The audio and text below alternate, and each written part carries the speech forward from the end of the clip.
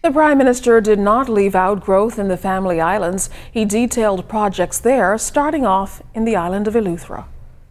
Investments for Eleuthera include the Philotea Boutique Resort Hotel project in Governor's Harbor, Disney Cruise Lines low-density cruise port destination at Lighthouse Beach in Bannerman Town, Windermere Island North Community Resort,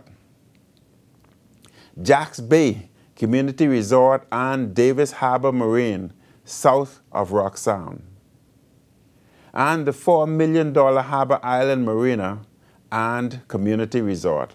The owners of the highly successful Bahamas Striping group of companies, which got its start through incentives by a previous F&M administration, will develop poultry farms and processing plants on North Andros and Eleuthera, and through a distribution center on New Providence. The Prime Minister also detailed plans for the southern Bahamas. We are actively exploring the opportunity to establish a transshipment port in Mayaguana, in the southern Bahamas, which will only make the port in Grand Bahama even stronger.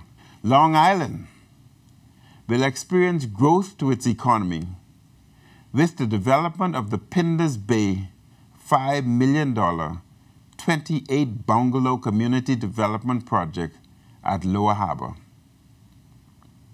This project will hire about 30 Bahamians during construction and 9 Bahamians to operate and maintain the residential community.